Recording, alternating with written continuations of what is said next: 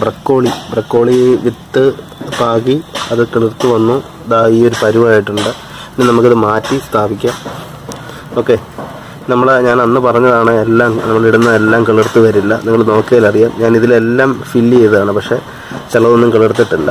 ഇപ്പം നമ്മളൊരു 5-10 മൂട് നടണമെങ്കിൽ ഒരു 50-60 വിത്തെങ്കിലും നമ്മൾ പാകേണ്ടി വരും. എങ്കിൽ മാത്രമേ നമുക്കൊരു 10 തൈകൾ നല്ല ക്വാളിറ്റിയിൽ ഉൽപ്പാദിപ്പിക്കാനായിട്ട് സാധിക്കത്തുള്ളൂ. ഇപ്പം ഈ ഒരു വീഡിയോ കാണുന്ന ആളുകൾ ഇതിനു മുമ്പ് നമ്മൾ വീഡിയോ ഇട്ടിരുന്നു. ഇതിൻ്റെ വിത്തുകൾ പാകുന്ന രീതിയും കാര്യങ്ങളും ഒക്കെ അതിൽ വിശദമായിട്ട് പറഞ്ഞിട്ടുണ്ട്. അതിൻ്റെ അടുത്ത വീഡിയോ ആണിത്. നമ്മുടെ ഒരു വിത്ത് മുതൽ വിളവ് വരെ സീരീസാണ് ഇത്. വിത്ത് പാക്കി ഇതിൻ്റെ വിളവെടുക്കുന്ന വരെയുള്ള വിവിധ ഘട്ടങ്ങൾ പല വീഡിയോസിൽ നമ്മൾ ഉൾപ്പെടുത്തുകയാണ്. ഇതിനു മുമ്പ് നമ്മൾ ചീര ചെയ്തിരുന്നു. നെക്സ്റ്റ് ഇതാണ്.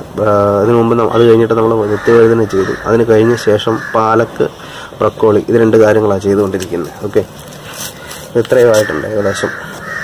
അപ്പം ഇനിയും നമ്മളത് ഗ്രോ ബാഗിൽ ഞാൻ റെഡിയാക്കിയിട്ടുണ്ട്. ഗ്രോ ബാഗിലേക്ക് നമ്മൾ മാറ്റി നടാനായിട്ട് പോവുകയാണ്. ഓക്കെ, അപ്പം ഇതിൽ നിന്ന് നമ്മൾ വേരുകൾ പോകാതെ എടുക്കുക.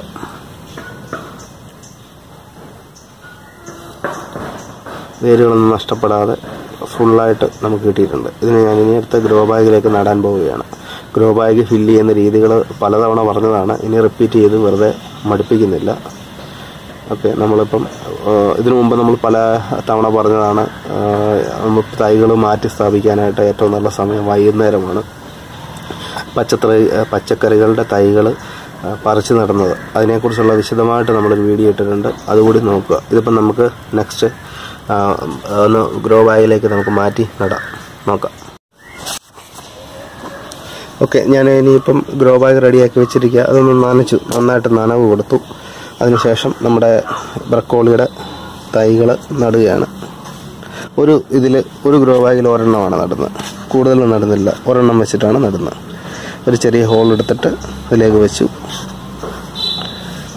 ഒന്ന് ഉറപ്പിച്ചു കൊടുത്തു. ഓക്കെ,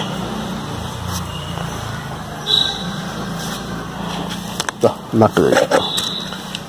ഇന്ന് ജസ്റ്റ് ഒന്നുകൂടി നനച്ചു കൊടുക്കാം. ഇത് നമ്മളിനി രാവിലെയും വൈകുന്നേരം ചെറുതായിട്ട് നനച്ചു കൊടുക്കണം. അതുപോലെ തന്നെ ഇതിന് വെയിൽ കൊണ്ട് വാടാതിരിക്കാനായിട്ട് നമ്മളൊരു തണൽ കൊടുക്കുകയാണ്. നമ്മൾ തൈകൾ മാറ്റി നടുന്ന വീഡിയോ ഇട്ടിരുന്നു. അതിനകത്ത് വളരെ വിശദമായിട്ട് പറഞ്ഞിരുന്നു ഇങ്ങനെ ചെയ്യണമെന്ന്. ചെടിയൊന്ന് ഈ പുതിയ പരിസ്ഥിതിയുമായിട്ടൊന്ന് ഇണങ്ങി വരണം, പുതിയ വേരുകൾ വരണം. അതുവരേക്കും നമുക്ക് ഡയറക്റ്റ് സൂര്യപ്രകാശം വെക്കാതെ അവയെ നമുക്കൊന്ന് സംരക്ഷിക്കാനായിട്ടാണ് ഇങ്ങനെ ചെയ്തിരിക്കുന്നത്. ഒരാഴ്ച നമുക്കിങ്ങനെ വെക്കാം. അതിനുശേഷം നമുക്കിത് മാറ്റാം.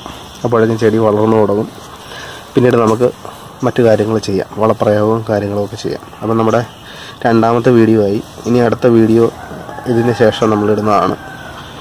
അപ്പം സബ്സ്ക്രൈബ് ചെയ്യുക, ലൈക്ക് ചെയ്യുക, നിങ്ങളുടെ കമൻസ്, നിങ്ങളുടെ ഭാഗത്തു നിന്നുള്ള നിർദ്ദേശങ്ങളൊക്കെ താഴെ കമൻ്റായിട്ടിടുക.